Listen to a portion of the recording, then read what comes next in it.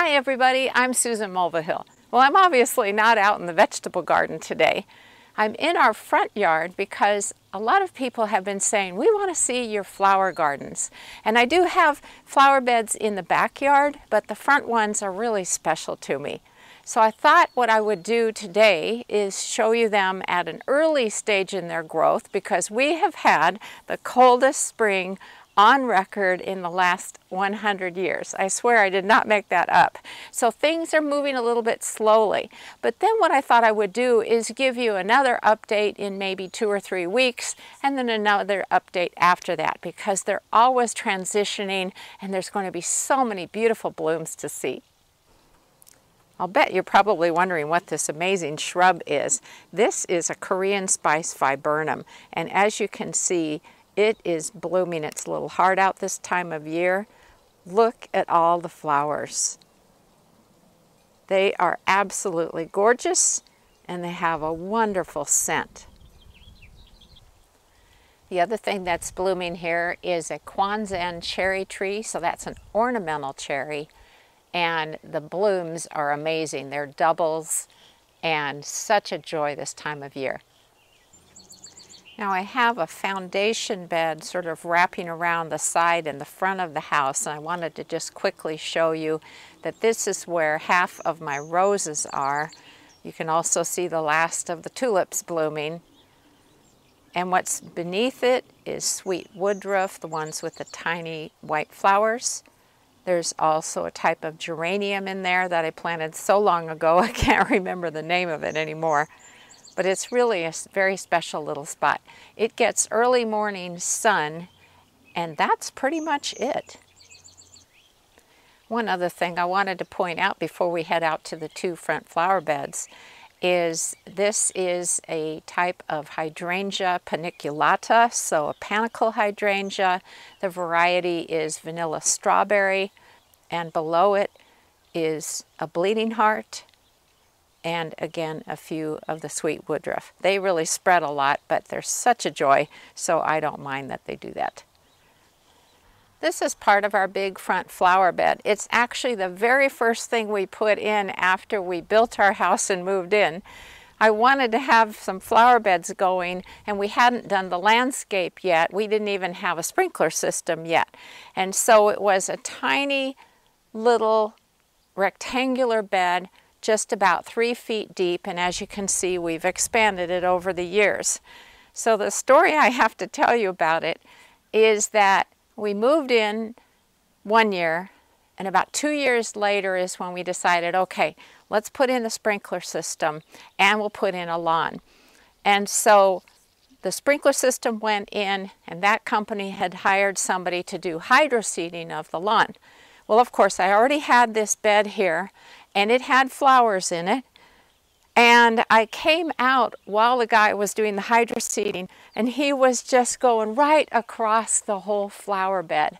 And it was very obviously a flower bed. It wasn't like there was confusion on his part. Well, back then, I wasn't as outspoken as I am now. If I had had that happen just recently, I would have said something like, pick up every single one of those grass seeds. But no, I put up with it, and I'll tell you what, I have had horrible problems with grass in this bed. We have dug out sections of the bed, we've tried all different things, and every year I fight the grass. Gah. So anyway, it's just how it is. But I want to show you what I have in here. It's primarily perennials. I do poke in some annuals each spring. I also have bulbs that come up every year, and so it really is such a source of joy for me to see all these flowers. And then, as I was mentioning, spring has been very cold, so there isn't a whole lot of anything blooming yet, but I will show you what is blooming.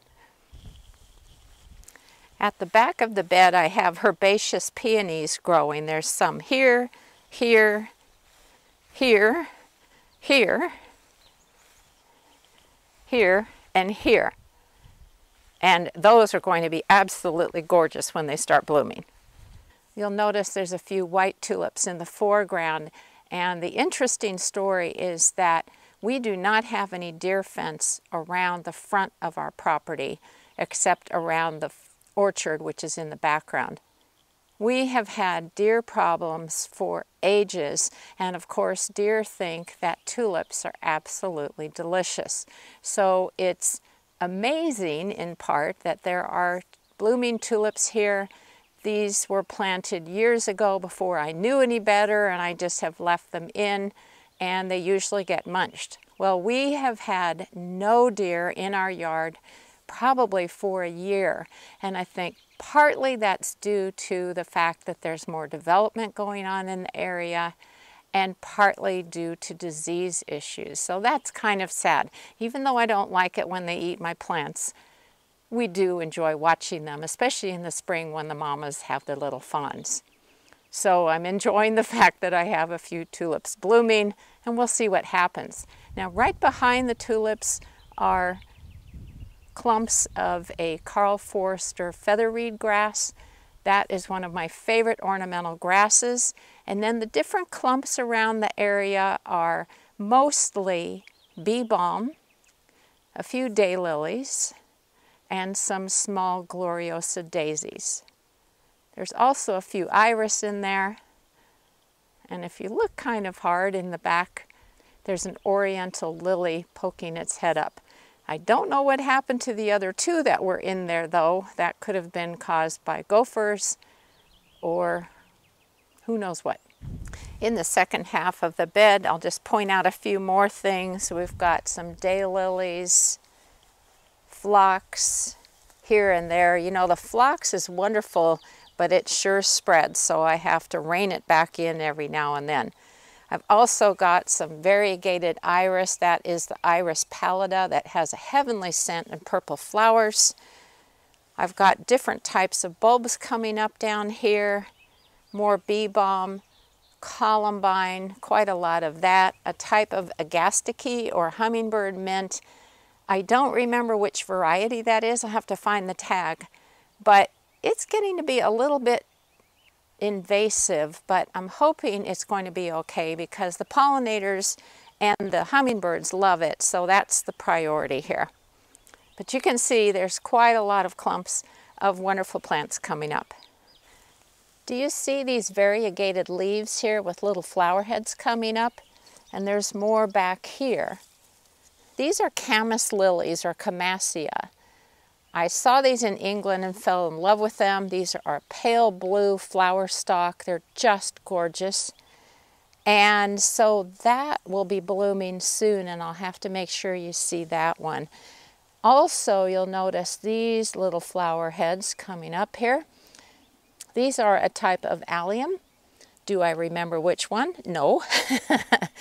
But it's just so much fun to plant so many different types of things in here so that there's a lot of different flower colors, there's different leaf textures and shapes, and I think that's what it's all about. If I had to do this over again, I probably would do a better job of planting clumps of the same type of plant. So maybe like 3 to 5 of one thing and 3 to 5 of another thing and so on. I think that would have a better effect. But after 30 years, I'm sort of going with the flow. Now I promised you I'd show you any flowers that are in bloom, and as you saw, there haven't been many yet. But these are Spanish bluebells. Aren't they perky? What a gorgeous color of sort of a bluish purple. And here's something else blooming. That is a teeny tiny dwarf iris. That's something great to put at the front of a bed because it certainly would be hidden if you put it behind anything else. And then if you're curious about these strappy leaves, these are part of an allium plant. It's called Ivory Queen. It has a beautiful globe-shaped white flower, and I've got them poked in here and there too. Some other beautiful dwarf bearded iris. They're certainly taller than the white ones, but what a gorgeous color. This is one that was given to me by a master gardener colleague and friend years ago. I don't know if I ever knew which variety it was, but isn't it a beauty?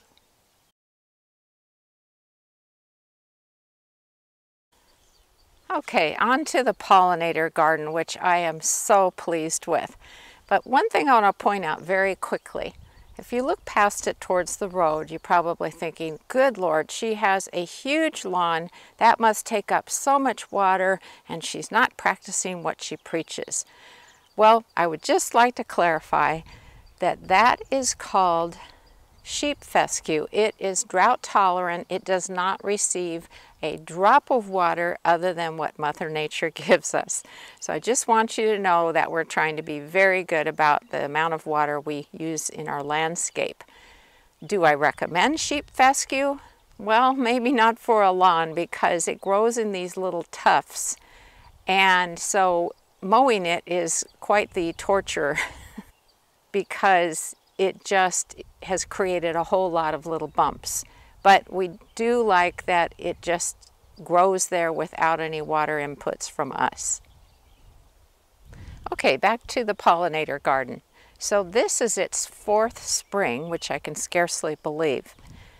And it started out as our tended lawn that is watered, and we decided we wanted to take out a bunch of the lawn and turn it into something that would attract pollinators, beneficial insects, birds, and hummingbirds.